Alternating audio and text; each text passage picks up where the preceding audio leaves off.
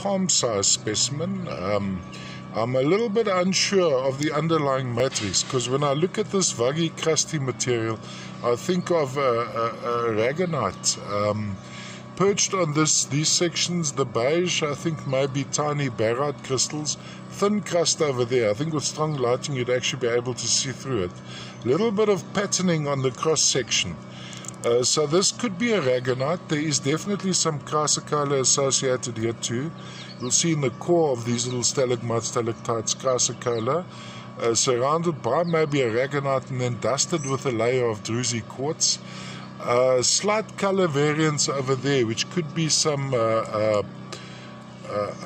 malachite or the like sitting on there, maybe some bioildenite even. Lovely section in here where you can actually see the little stalagmites, stalactites of the most likely chrysocolla in this case, or maybe aragonite and chrysocolla associated. Pretty new material. It's now November 2022. This is the first time I've encountered this.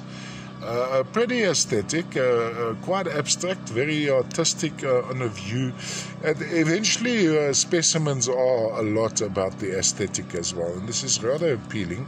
On a turntable going around like this. Oh, and I think one of the still pictures I got this vug, which I also found quite fascinating, the patterning on the outside of the crystallization. Look at that.